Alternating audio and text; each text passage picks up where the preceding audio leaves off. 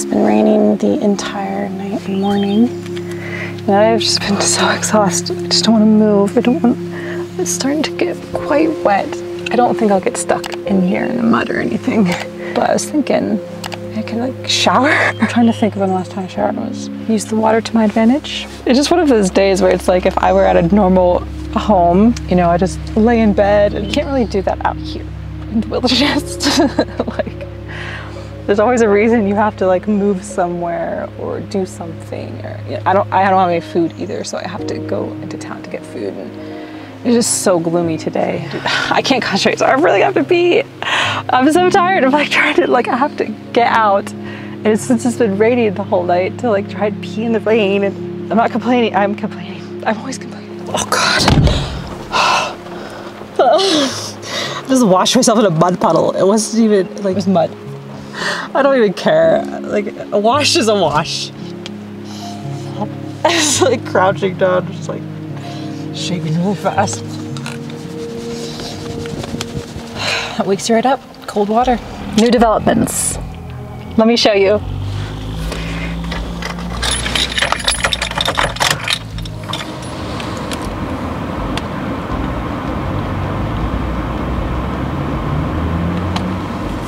I'm really excited about this one because you just never know what it is. It's just like a puzzle, a mystery.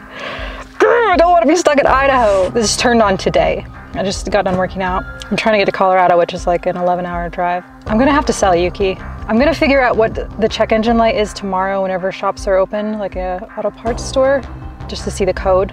I'm hoping it's not something serious, but I think I need to sell Yuki because I can't upkeep it anymore. I don't want to say I'm stressed today because I say I'm stressed every day. It could be something really minor. It's not the gas cap. I had to pull over because she's like not accelerating, and now the engine's kind of like tsh, and the engine's dying. I don't know what to do. I don't know what to do. What do I do? It's Sunday, nothing's open. I have nowhere to stay. I can't afford the hotels here. They're like over $200. Oh.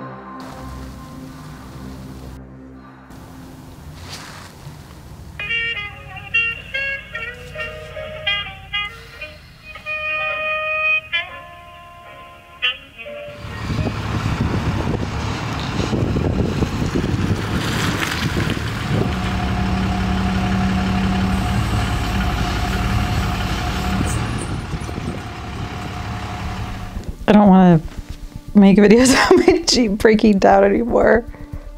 Like, okay, we already had a couple of videos about that. It's getting boring.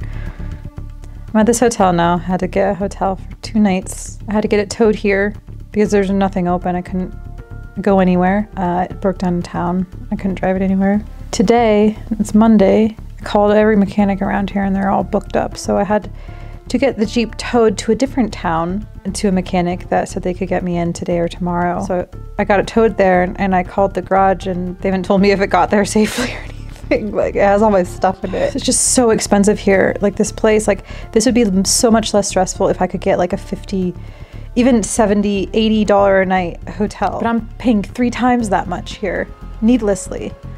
Because there's no hotels around that I could stay at, and I can't stay on the street, you know. I might have to tomorrow because I can't afford another one of these hotels. It's $150 to $200 a night.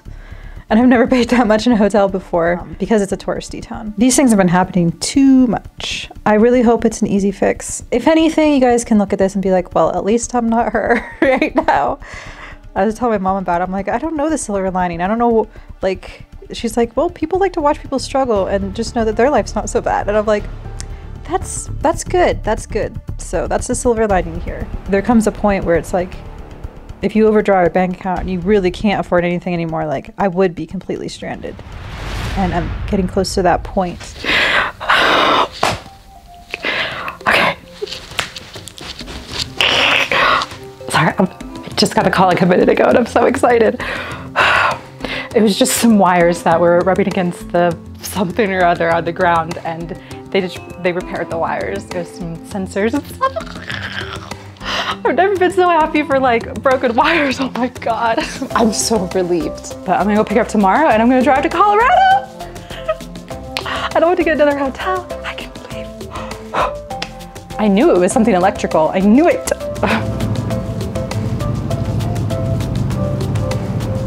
because I've been so preoccupied with this whole ordeal, I haven't showed you any of Ketchum and the beauty of it. It's absolutely gorgeous here, and I'm sad that I didn't get to show you a better time because I had plans to just explore and be out in the nature, but sometimes it doesn't turn out that way. But Ketchum is a beautiful place to go if you have money and you want to see beauty. But we're getting out of here tomorrow. But I cannot say that Ketchum is not beautiful. I'm a happy girl, and I'm not usually happy, so I'm very satisfied right now. She's fixed. The total came out to about $200 with getting all the wires fixed underneath. Apparently, they were shorting things out. I have a whole list of the sensors, and they fixed the wires, and they did it quickly too, which usually I don't have that experience with garages. So let's hope that we do not have to visit another garage on this trip. We're just gonna move on to Colorado. I'm going to a converted bus, and I was really looking forward to this, and I thought I had to cancel, so I was like contacting the host, and I'm like, I might have to cancel, you might have to put it up. Fortunately, we still have enough time to get there, and I want to give you a tour of the place. I'm really fascinated by tiny homes and converted vehicles, converted living situations, so I try to show you guys that whenever I can afford it.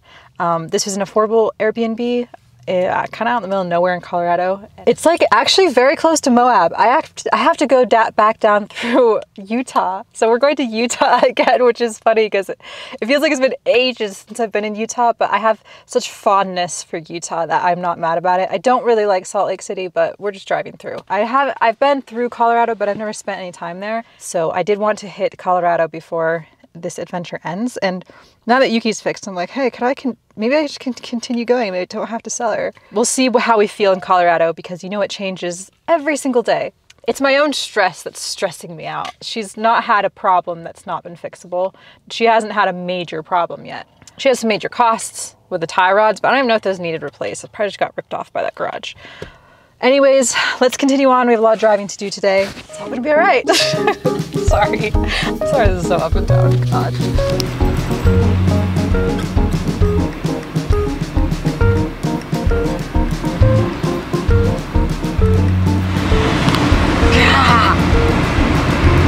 Stuck in traffic. Whenever I'm going slow like this, I always have to turn on my heater, even when it's really hot out, because it's just so much sitting that the Jeep just overheats in this environment. There's nothing wrong with it. It's just, that's what happens with these types of Jeeps. But it's slow going. Whoop, whoop, whoop.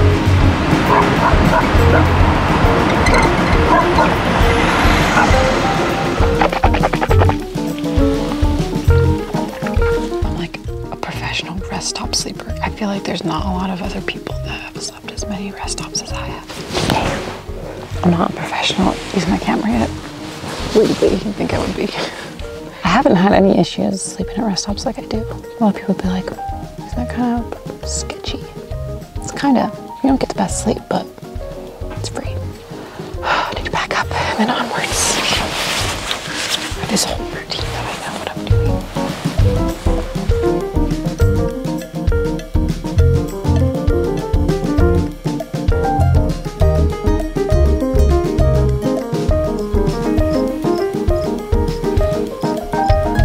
I made it. That was a very, very long drive. I drove all the way from Ketchum, Idaho, all the way here into western Colorado, about 10 or 11 hours, plus all the road construction and road delays. Yuki made it just fine. I barely did. I feel so overheated. All aboard. Got this whole big school bus to ourselves. Oh, it feels so good. So, on these grounds, there is a outdoor solar shower, and then there's, I think, outhouses somewhere, and I'm gonna have to find those. There's no bathrooms in this, but there's a nice desk. There's a stove and firewood, which I will not need. We have a fan.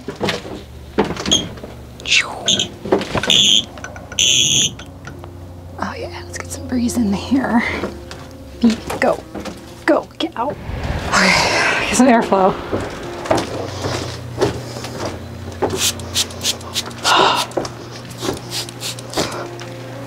Yes, oh this is like my childhood memories. Woohoo! Let's open.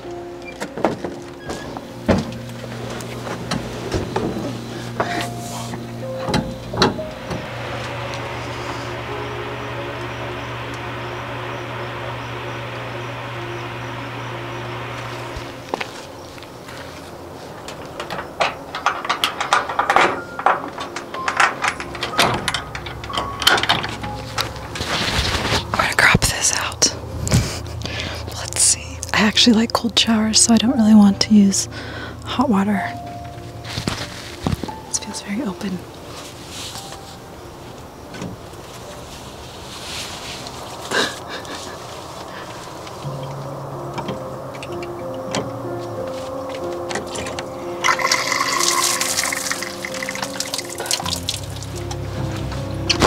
All right, I feel much better, much refreshed.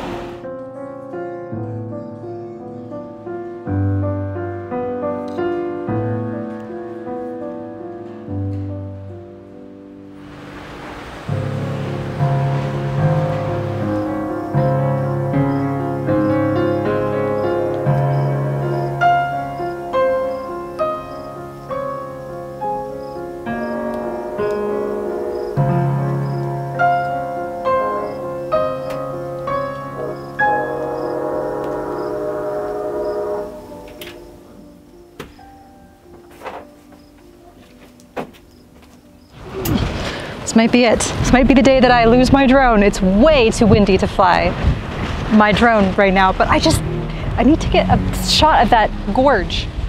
It's gorgeous. It's not even that gorgeous. Like, I'm gonna risk my drone for a mediocre shot, but I just gotta do it. Down there. I drove all the way up here, and I figure I need to get something. I'm at the top of something. Whoa, whoa, whoa. This is gonna blow my drone right away. I don't even think it'll lift off in this wind. Damn it, I want a drone shot. Yeah, I made a terrible, terrible mistake, and my drone is lost. It blew away.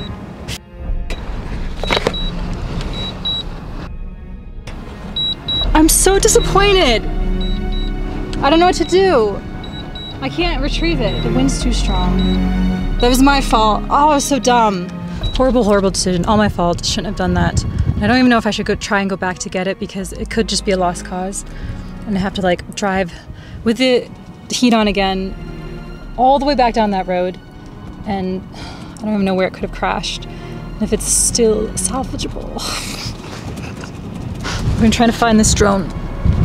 Battery's completely dead on it. Whenever I was trying to land it, which I had no control over it really, but I was trying to put it in an area where there was no like main road and houses. Girl goes to look for her drone. She also disappears. Just a waste of time and my $400 drone. I know, like, you guys can say you shouldn't have done that. I know I shouldn't have, but there were times whenever the wind died down, so I thought I could do it real quick, just to get a quick shot. It wasn't even that great. And now I lost all my footage and my drone, and there's no way I'm gonna find it in this. Like, that was just the coordinates the last time it was connected. It could be anywhere. The wind could have blown it anywhere. It was tiny. Now it's just gonna be lost in this desert forever along with my SD card. Anyone wants to come and find it, be my guest. All in a day's work. Yep, that's how I do it.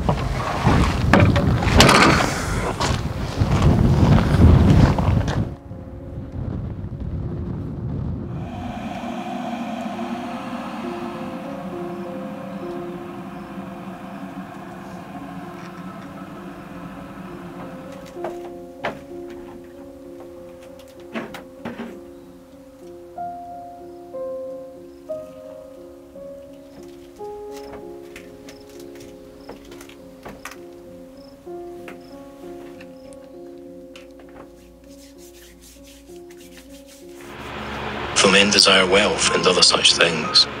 They no more improve a man's soul than a golden bridle improves a horse. We contaminate ourselves with these externals. Soon, another lapse into unconsciousness will come. I think it will be the last one.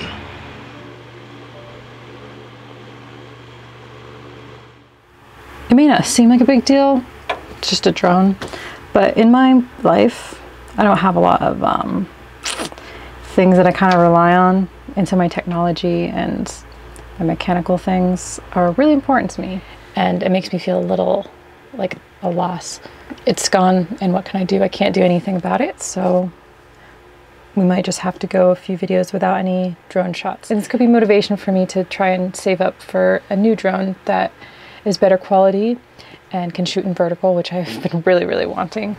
After traveling so much and things going wrong and losing money, and I've realized that like everything gets sorted out in the end. Nothing is fatal, and even, this is dark, or this is deep, even death is just sleep. And people make everything so serious. I make things serious, I really do. I will add in some drama here and there just to feel like I'm alive, but nothing is that serious, and that can be a great comfort. I always go deep with things, like deeper than I should, but if it helps console anyone, these are things that I've found in my life. Whatever loss you're experiencing, whether it be your job, a breakup, it's not actually gone. Like even if someone dies, they're not actually gone. They're just recycled. And just because it's not yours anymore, it still exists, and everything is ours in the end anyways, because we're all part of the same thing. So we never really lose anything. So I'm not above freaking out. I actually do it all the time. Eat my oatmeal. My lifestyle is so gritty and gross. It's just like, I wouldn't want anyone to see how I actually live. I'm just like always like eating out of cups and like washing them with like paper towels and then just like slithering on the floor and stuff. I can't describe it, but I think converting a school bus is cool, but it's just too big of a conversion. Like I don't think I'd ever do it. And this one's not even fully converted. Like if you did like the full skoolie conversion, those are intense. Plus you can't really move it too much. I like movement, obviously.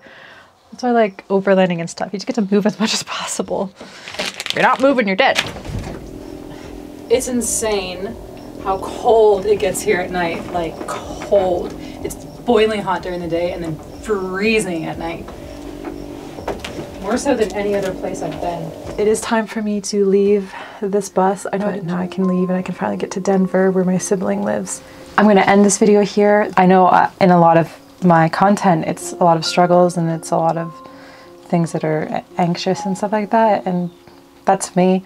And I don't want it to be like that, but it just turns out that way. So, but stick to terrestrial, and I'll see you in the next video.